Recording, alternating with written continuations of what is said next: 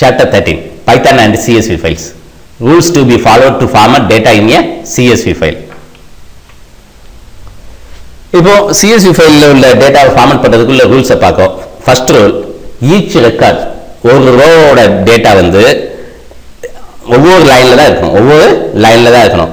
அதாவது ஒரு ரோவை வந்து எதை வச்சு டெலிமினேட் பண்றோம்னா லைன் பிரேக் வந்து என்டர் கீயை பிரஸ் பண்ணி நம்ம என்ன செய்றோம், செப்பரேட் பண்றோம். இப்போ இந்த ரெட் கலர்ல நமக்கு ஒரு ஆரோவுக்கு பாத்தீங்களா, எல் ஆரோ, இது வந்து என்டர் கீங்கிற இதை வந்து என்ன செய்யுது, மீன் பண்ணுது.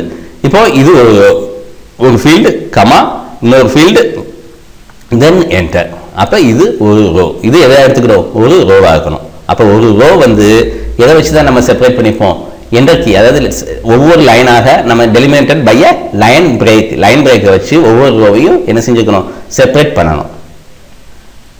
Next point number 2, last record in the file may not have an ending line break. Last லைனுக்கு மட்டும் என்ன இருக்கணும்னு அவசியம் இல்லை, லைன் பிரேக் இருக்கணும்னு அவசியம் இல்லை, கொடுக்கணும்னாலும் கொடுக்கலாம். இப்போ இந்த ஃபைலில் பார்த்தோம்னா இது வந்து கொடுத்த இதுதான் லாஸ்ட் லைன். இதில் என்ன கொடுத்துருக்கோம், ஒரு என்டர் கொடுத்துட்டு அதுக்கடுத்து சேவ் பண்ணிக்கோம். இதில் என்டர் இல்லாமல் லைன் பிரேக் இல்லாமல் இதில் சேவ் பண்ணிக்கோம். இதில் லைன் பிரேக்கோட சேவ் பண்ணிக்கோம். இதில் லைன் பிரேக் இருக்கு லாஸ்ட் லைனில், இதில் லாஸ்ட் லைனில் லைன் பிரேக் இல்லை.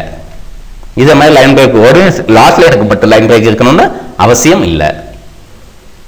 அதே மாதிரி may have an optional header file.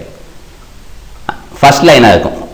Optional header file வந்து ஃபர்ஸ்ட் லைனாக இருக்கும். அது வந்து எதை இண்டிகேட் பண்ணியிருக்கோம், ஒவ்வொரு காலத்தோட நேமை வந்து எதை செஞ்சுருப்போம், இண்டிகேட் பண்ணியிருப்போம். இப்போ ஏஏங்கிறது name 1, பிபிபிங்கிறது field name 2, சிசிசிங்கிறது field name 3. இதே மாதிரி ஒவ்வொன்றும் என்ன செஞ்சுருக்கோம், ஒவ்வொரு காலத்துக்குள்ள நேம். இந்த ஆப்ஷனல் ஹெடர் லைன் இருக்கிறதுனால இருக்கலாம், இல்லாமனாலும் இருக்கலாம். இந்த ஆப்ஷனல் இந்த ஹெடர் லைனும் நார்மல் சேம் ஃபார்மட், என்ன ஃபார்மட்ல ரோஸ் வருமோ அதே ஃபார்மட்ல தான் என்ன இருக்கணும். இங்க எத்தனை ஃபீல்ட்ஸ் இருக்கோ அத்தனை ஃபீல்ட்ஸ் தான் என்ன இருக்கணும், ஹெடர் லைன்லயும் இருக்கணும்.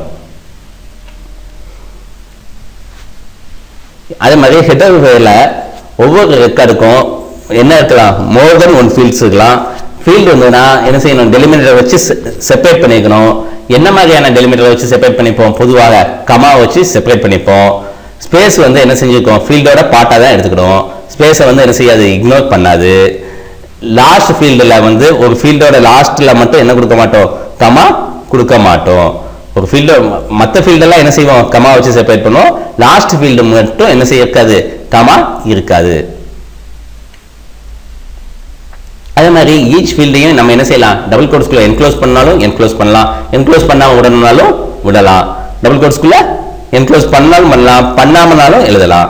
ஆனா சப்போஸ் டபுள் கோட்ஸ் ஃபீல்டுக்குள்ளேயே இருந்ததுன்னா டேட்டால அதுவுமே டேட்டாவோட வேல்யூவா இருந்ததுன்னா கண்டிப்பா டபுள் கோட்ஸ்குள்ள நம்ம என்ன செஞ்சாலும் என்க்ளோஸ் பண்ணியானும். இல்லைன்னா டபுள் கோட்ஸ் கொடுத்தும் கொடுக்கலாம், டபுள் கோட்ஸ் கொடுக்காமலும் கொடுக்கலாம். இது பாயிண்ட் நம்பர் 5. தென் பாயிண்ட் நம்பர் 6, இப்போ சப்போஸ் ஃபீல்டில் வந்து லைன் பிரேக்கோ டபுள் கோட்ஸோ கமாவோ இருந்ததுன்னா அது வந்து எதுக்குள்ள தான் என்க்ளோஸ் பண்ணிக்கணும், டபுள் கோட்ஸ்குள்ள தான் என்க்ளோஸ் பண்ணிக்கணும். ஃபீல்டோட இது இருந்ததுன்னா இப்போ ரெட்டு, இது என்னது கமான ஒரு ஃபீல்டு, தென் ப்ளூ, அதுக்கு அடுத்த லைன்ல ரெட்டு ப்ளூ கிரீன். அதனால கமாவை எதுக்குள்ள என்க்ளோஸ் பண்ணிக்கோம், டபுள் கோட்ஸ்குள்ள என்க்ளோஸ் பண்ணிக்கோம். இதே மாதிரி லைன் பிரேக் இருந்தாலும் சரி, டபுள் கோட்ஸ் இருந்தாலும் சரி, எதுக்குள்ள தான் என்க்ளோஸ் பண்ணிக்கணும், அது எல்லாமே டபுள் கோட்ஸ்குள்ள தான் என்க்ளோஸ் பண்ணிக்கணும். அப்போ ஃபீல்டில் லைன் பிரேக்கோ டபுள் கோட்ஸோ கமாவா இருந்தால் நம்ம எதுக்குள்ள தான் என்க்ளோஸ் பண்ணுவோம், டபுள் கோட்ஸ்குள்ள கண்டிப்பாக என்க்ளோஸ் பண்ணிக்கணும். பாயிண்ட் நம்பர் 7, இப்போ டபுள் கோட்ஸ் வந்து ஃபீல்ட்லேயே இருக்குன்னா அதுக்கு என்ன செய்யணும்னா நமக்கு உள்ள ஒவ்வொரு ஃபீல்டோட டபுள் கோட்ஸ்க்கும் முன்னாடி ஒரு கோட்ஸ் போட்டுப்போம், முன்னாடி ஒரு ப்ரிசீடட் பை இன்னொரு டபுள் கோட் கொடுத்துப்போம். அதாவது இப்போ கிரிக்கெட்ல வந்து ஏற்கனவே டபுள் கோட்ஸ் இருக்கு, அதுல உள்ள ஒவ்வொரு டபுள் கோட்ஸுக்கும் நம்ம என்ன செஞ்சுப்போம், முன்னாடி இப்போ கிரீன் கலர்ல போட்டுக்கோமா, முன்னாடி ஒரு டபுள் கோட்ஸ் போட்டோம், இங்கே ஒரு டபுள் கோட்ஸ், அதே மாதிரி ஃபுட்பாலுக்கு ஒரு டபுள் கோட்ஸ், இதே மாதிரி ஒவ்வொரு டபுள் கோட்ஸ் கொடுத்துப்போம். அதுக்கு டோட்டலாக நம்ம அதை என்ன எதுக்குள்ள என்க்ளோஸ் பண்ணிப்போம், டபுள் கோட்ஸ்குள்ள என்க்ளோஸ் பண்ணிப்போம். தென் பாயிண்ட் நம்பர் 8, இப்போ ஃபீல்டு எம்டியா இருந்ததுன்னா கண்டிப்பாக நம்ம என்ன செய்யணும், கமா போட்டானும். ஃபீல்டை வேணா கொடுக்காம இருக்கலாமே தவிர ஃபீல்டோட வேல்யூ தான் கொடுக்காம இருக்க முடியுமே தவிர, ஆனால் டெலிமினேட்டரை கண்டிப்பா நம்ம செய்யணும். அதை என்ன செய்ய முடியாது, ஒமிட் பண்ண முடியாது. இப்போ இதில் எடுத்துக்கிட்டோம்னா ரெட்டு ப்ளூ கிரீன், இது ஒரு ரோ.